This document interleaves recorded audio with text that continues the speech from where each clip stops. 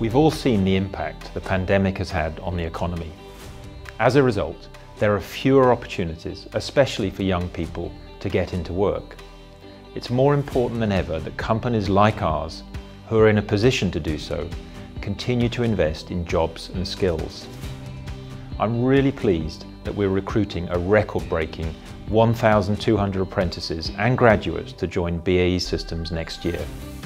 The majority of our roles are based in the northwest of England, where we're developing Tempest, the future combat air system for the Royal Air Force, and building Dreadnought, the next generation of submarines for the Royal Navy. But we have opportunities right across the UK.